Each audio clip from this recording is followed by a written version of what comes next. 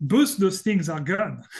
Like, economically speaking, Germany is pretty much destroyed. It needs to rethink its entire economic model. If you look at, the trends of the German economy, it's catastrophically bad.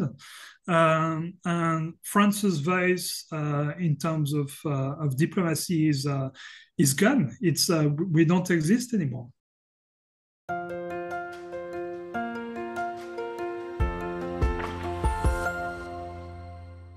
Maybe we can use this now to shift gears a little bit and talk in this second segment about a bit more about Europe also and the European politics, which you also publish on Twitter. For everybody, I'm still talking to Arnaud Bertrand, the prolific writer and political analyst on Twitter. Everybody, please follow him and just look up his name. It's going to be down in the description, of course. Arnaud, in the first part, we talked about China and misrepresentations. Maybe we can now talk about what's happening right now in Europe, that we have an unstable political situations in several places. I'm quite fascinated at France, actually. And we have a war going on that can still escalate. And right now, the talk is that the US and the UK will okay using long-range missiles against any part of Russia, and that would mean not just Ukraine using it because they don't have the intelligence to do so, nor can they operate these weapons, which means that it would be NATO personnel doing basically everything. And Vladimir Putin just so much as said that that's how they will interpret it. If they will interpret this as a NATO attack. Yeah. What do you think about that situation? So first of all, on this long-range missile thing, the one thing that struck me the most is that, as you said, it's the US and UK Foreign Secretary that went there, and there was no one from Europe. That's quite crazy when you think about it, because it's a decision that is potentially extremely impactful for Europe. And there was no European voice at the table. So it shows that something is really weird there. And it actually illustrates how weak, geopolitically speaking, Europe is, that their voice don't even need to be at the table, because it's assumed, I guess, that they just follow along faithfully. Yeah, but let's face it. That's what the continental Europeans have been doing Oh mostly, yes, with the oh exception of yes, France a bit. yeah, And it is the foreign minister of Poland. What's his name? The, the husband of Applebaum, right? He's the yeah. The Applebaum. guy It's the who tweeted on "Thank You America" after Yeah, the thank you Nord Stream. Yeah, USA. can't remember his name. Yeah, yeah, And he even said like they're pushing the UK and the US to do so, to give the okay. So there are Europeans that very much want that escalation, but the two big ones, Germany and France, seem to be out of the picture. yeah. It's quite shocking, actually. I mean, uh, especially from my own country, France, given our political history, we used to be, the diplomatic power in Europe. That was actually the division between Germany and France. Europe was meant to be led by the Franco-German couple, right? That's how we used to call it. With France running, foreign affairs, diplomacy for Europe, being like the external voice of Europe, and Germany being like the industrial, economic power of the continent. And both those things are gone. Like, economically speaking, Germany is pretty much destroyed. It needs to rethink its entire economic model. If you look at, the trends of the German economy, it's catastrophically bad. And France's voice in terms of diplomacy is gone. It's we don't exist anymore. Like I was listening this morning to Dominique de Villepin, who used to be France's prime minister, also famously foreign minister. And he's the guy who went to the UN to oppose the war in Iraq. If you remember, at the time of the presidency of Jacques Chirac, and that's why at the time in the US, French fries used to be called freedom fries, and so on. Like we used to have that voice, and yesterday in the video that I watched, he literally said, "Our voice is gone. We don't exist diplomatically anymore. It's over." So that's just a fact. And why is that the case? I think first of all, because we joined NATO, we rejoined NATO under Sarkozy, the president who came after Chirac. We used to be out of NATO, having our completely independent army. And the fact that you're in NATO, of course, implies that you need to abide by the NATO line when it comes to fighting NATO battles, and because the US is so disproportionately bigger in NATO than all the other countries, then basically they're on the show. So that's one thing. And also, Europe has taken a lot of power from states. There are a lot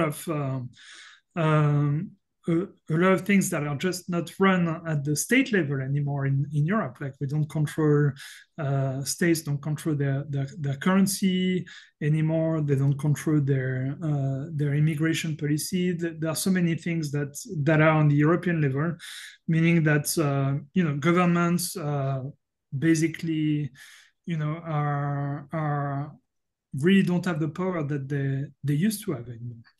Yeah, the European Union is a weird thing. It is more than just a customs union, but it is less than a proper nation state. But at the moment, what we can see is, at least ideologically, it manages to exert quite a bit of force, right, toward the elites of the different countries. And maybe we can take France as an example here, because correct me if I'm wrong, but after what Mr. Macron did recently, first calling an election that was unnecessary, then making deals with the left, breaking them, making a deal with the right, and appointing a center-right prime minister. And basically, I mean, now everybody must hate that dude, right? And his mandate is over anyhow, going to be over anyhow. So the only political future he has, and he's too young to exit, is actually on the EU level. Isn't he eyeing the EU level and is basically already selling out France, just like Kaja Kallas did in Estonia, or which one was she? Lithuania? Kaja Kallas. I think it's Estonia. Estonia, right? She was Estonian PM and then immediately ditched that once she got the promise of the position as the new foreign policy chief of the EU. What do you make out of this kind of, the EU as an instrument to get the elites of the local nations? I think that's probably correct. Although Macron was always ideologically very aligned with Europe. He's always run on very, very pro-European platform. In fact, he always displays, for instance, the European flag together with the French flag. He makes a point of it all the time. So he's very, very pro-European, even when he ran as president, where I don't think he could have had that long-term plan of maybe being hired at the European level afterwards. So I think there is a deep ideological component of that in him, but specifically on Barnier, on his appointment of Barnier, I think that probably played a role because The alternative was, of course, nominating a prime minister from the winners of the election, that new Popular Front, who actually wanted to rock the boat quite a bit. They wanted to undo a lot of reforms from Macron. So, for instance, he had made the retirement age higher. They wanted to roll that back. They wanted to increase the minimum salary and so on. When France has a lot of tension right now with the EU because its budget deficit is crazy high. We are approaching 6%. Which is double what you're normally allowed under EU policy. Normally, you can't be more than 3%. And so I would think that Macron was afraid of that and didn't want to displease Europe nominating the left, because he might have thought that this would worsen the deficit.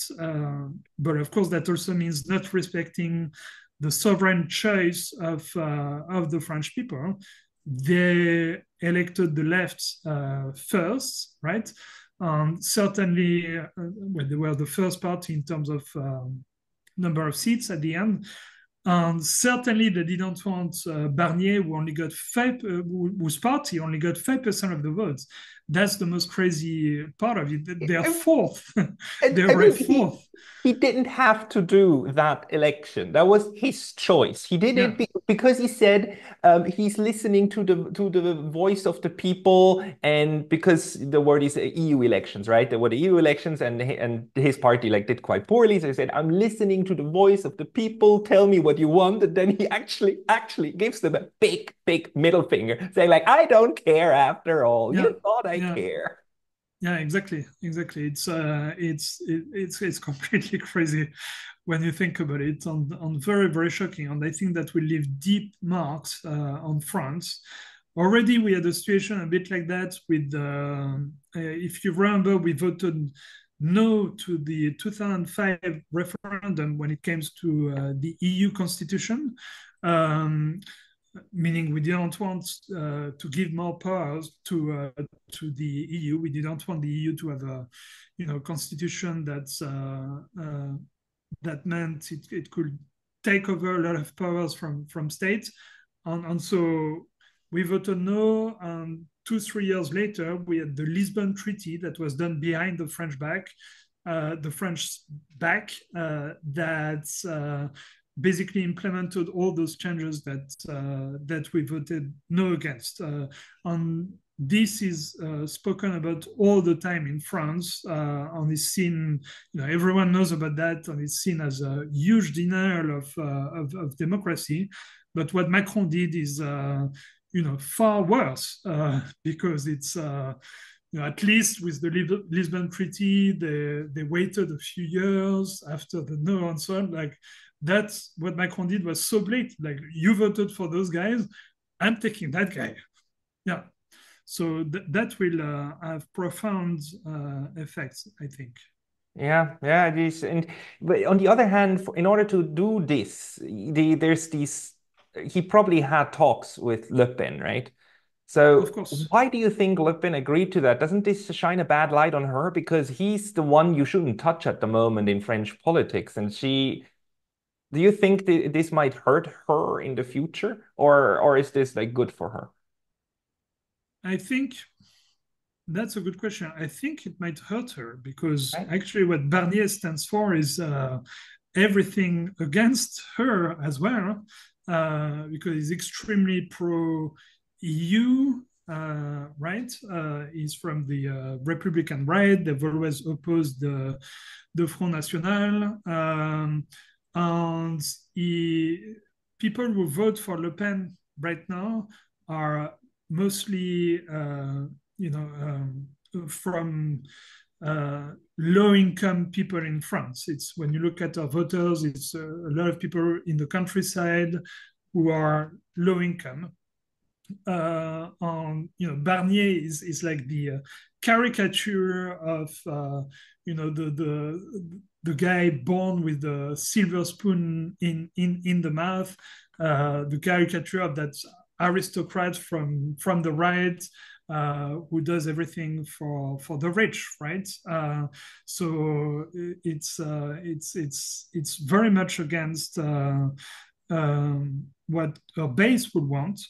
So I am also a bit puzzled by that, indeed. And we have a lot of these situations. I mean, Germany is also in an unstable situation. Olaf Scholz is one of the weakest chancellors in the post-war history of Germany, and his coalition is crumbling or is really not doing well on the polls.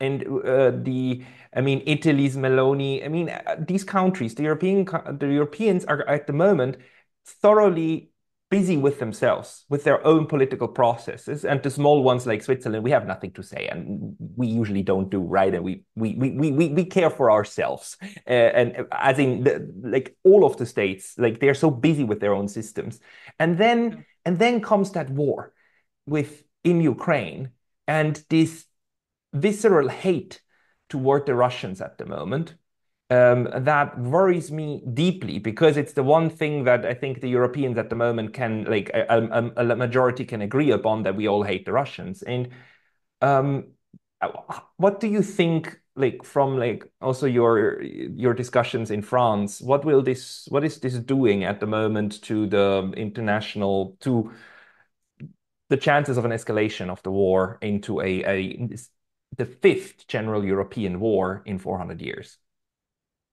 Um, so I think the core issue at the end of the day is, in many ways, European. I think a lot of EU politicians see themselves as having their hands tied. Their hands are tied with NATO because it's a basic fact that we rely on the Americans to provide for our security. So if we, go against NATO, then that's factually bad for our own security, right? If we antagonize the US, we've put ourselves in a situation where we're extremely dependent on them. It's effectively a protection racket, right? So their hands are tied with that, and then their hands are tied with Europe as well, because there is so much power now concentrated in Brussels, and if Brussels go against the country, they can really destroy it. We've seen that with Greece, for Please. instance. Yeah, and and and and when you look at NATO, it's of course based on US interests because the US is the dominant power, which are very different from European interests.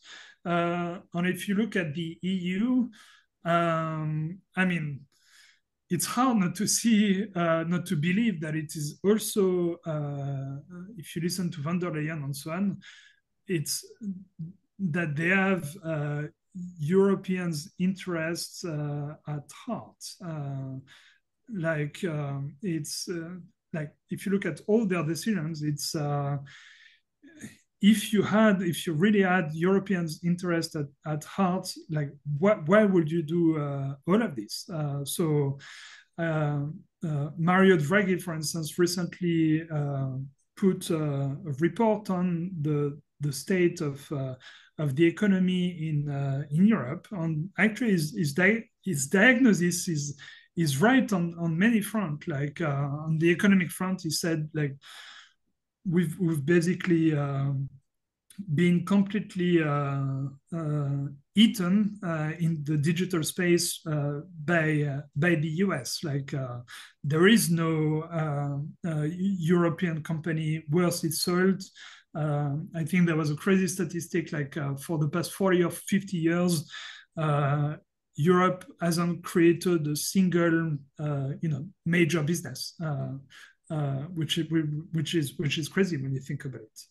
Yeah, it's Or crazy maybe compared to what the others are able to do. The Chinese can do it, the Russians can do it, yeah, the Americans keep doing it, but we are digitally and innovation-wise, we are completely, utterly, 100% like on the US, like dependent on the US, organized. right? It's Yeah, like yeah. no question. Yeah, exactly. On the way to that what we should have done to have avoided the situation is well basically what China did like they put this great firewall to protect their digital sovereignty, which meant that they controlled who could be in their market or not. They ensured that those in their markets respected their rules. It also enabled the emergence of a very good local ecosystem and so on. So if you looked from Europe's from the perspective of European interests, that's the kind of stuff that you want to do basically. So whereas what we did is basically, we're a big happy family with the US. Like our door is wide open. All those companies, please come. And in the end, And they take everything. yeah, but I mean, even in the markets where Europe used to be good, especially the automotive industry, Europe is coming under the same sanctions as, or similar sanctions as Chinese, because the Americans have turned full-scale protectionist, and they will only Yeah, do more of that, while still saying that any kind of measures in Europe, you need to curb that down, and then the Europeans do curb it down, and you have to increase all of your sanctions on China. So yeah, the exactly. US, I mean, this is what drives me crazy. I mean, the Yeah, US has its interest, obviously, but that the yeah, Europeans don't get around to understand we can stand up for our own proper interests, and yeah. that's fine. And then we negotiate. Yeah, so speaking at the European level, to me, one of the most striking historical things is we were about to sign a few years ago a very historical agreement with China called the Comprehensive Agreement on Investment, which was negotiated between Europe and China during 7 years, and where China agreed to things that were thought impossible because they were so favorable to Europe's interests. So, for instance, no need for any joint venture anymore when European companies go to the Chinese market. No need to relinquish intellectual property. Much more open in terms of industries that we could set up businesses for in China, like a really pretty good deal for Europe, and everyone in Europe was at least all the leaders were incredibly excited about that. At the time, it was still Merkel in Germany, and I think already Macron in France. And the US was incredibly worried and annoyed about this deal, calling it like a betrayal of the US and so on and so forth. And right during the election of Biden, right after Trump, in the transition period, Europe tried to kind of secretly, or maybe not secretly, but very discreetly sign the agreement with China. And the entire the upcoming administration, like Jake Sullivan and so on, like went crazy on Europe, like writing op-eds after op-eds, going to Europe saying, don't stab us in the back. Like they had that kind of vocabulary. And so putting enormous pressure on Europe not to sign that agreement.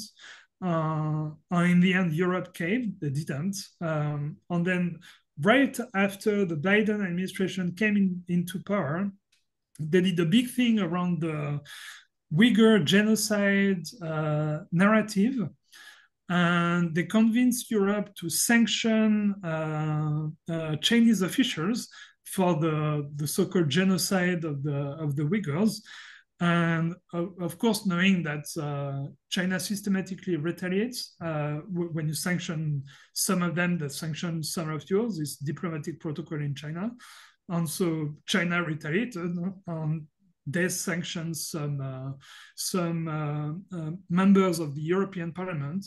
and then Europe said, "You sanction? How dare you sanction our MEPs? It's absolutely unacceptable.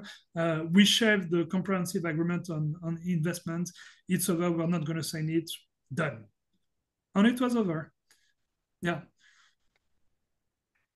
It hurts so much. It hurts so much because this could work much better and this could be so beneficial. And it's absolutely possible to work with China. And how do we know that? China and Switzerland actually have a free trade agreement. It's one of the benefits of not being in the EU.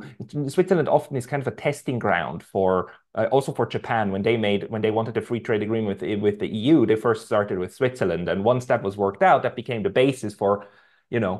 negotiation. Yeah. Luckily, that one still stands, actually. I don't know how well Yeah. it's working in practice, but So I mean, I think from a metaphor that I often give is that of Lord of the Rings. The reason why there's three rings of power is because with one ring it's tyranny, because only one person has power, so they can impose whatever they want. With two rings, it's conflict. When you have only two people in the game, it's always conflict. With three rings, it's balance. And I think that Europe should be wise enough to understand that, understand simply that the world will be a better place, will be much more balanced and less conflictual if they played their role of being a power in their own right, not simply bowing down to US interests. yeah, there's a sweet spot between being a evil colonizing power that subdues the rest of the world, or being a split up polity that is itself being colonized. I mean, there's a sweet spot between there where you just Yeah, exist together with others, and yeah. I really wonder how we Look, get there. yeah, it's very hard. It's I tend to think that there is either too much Europe or not enough Europe. Yeah. That's one of the problems. So it's either needs to be like actually a state with its own sovereignty, its own culture of sovereignty, on so on and so forth, or we give it back to the governments, to the different countries in Europe. But the present situation where it's kind of half a state, half half a state Europe, and but it just listens to what the US wants, doesn't want to assert its power, is extremely weak. That's clearly not working at all. Now, and we will need more time to discuss why that is and maybe also compare it, because there's other interesting concepts around. ASEAN is one. The way that the African states are cooperating without integrating completely is another one. We should do that, but I want to be mindful of your time. You already gave me more than an hour. So Arnaud Bertrand, people can find you on Twitter, right? Yes. Everybody Yeah. go to Twitter, Arnaud Bertrand. Yes, it's just type my name, Arnaud Bertrand, Twitter, and you will find me.